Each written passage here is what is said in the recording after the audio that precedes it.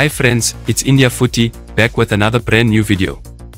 In this video we will review the FIFA U20 World Cup third place playoff match which was played between Israel and South Korea. Israel started the match with high intensity, and their efforts paid off in the 19th minute when Benjamin found the back of the net to give his team the lead. Benjamin showcased his clinical finishing skills as he received a well-placed pass inside the box and calmly slotted the ball past the South Korean goalkeeper.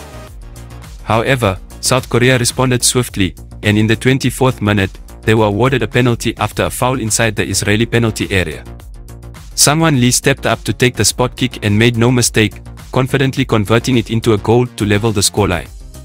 Lee's penalty strike injected fresh energy into the South Korean side, and they began to assert their dominance on the pitch.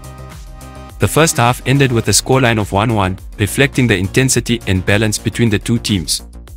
Both Israel and South Korea showcased their attacking prowess and defensive resilience, resulting in an exciting contest for the spectators.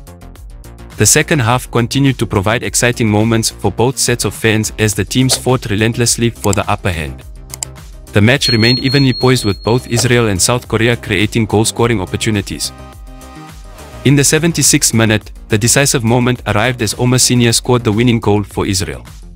Senior, displaying exceptional awareness inside the box, capitalized on a defensive lapse and delivered a precise finish to put Israel ahead. The goal elevated the tension on the field, with South Korea desperately searching for an equalizer. Despite the best efforts from both sides, no further goals were scored in the remaining minutes. Israel held on to their slender lead, effectively nullifying South Korea's attacking threats.